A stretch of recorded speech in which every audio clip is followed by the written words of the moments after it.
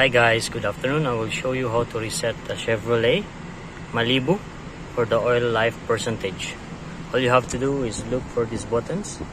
You will just need this arrow up, arrow down, left, right, and this check mark.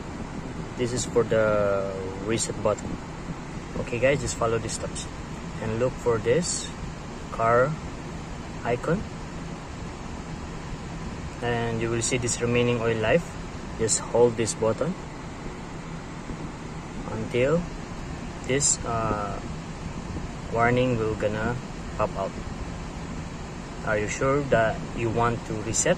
Just press reset once everything is done. Okay, and it's already back to 100%. Same thing with your oil filter. Just press OK and then reset. Do like this.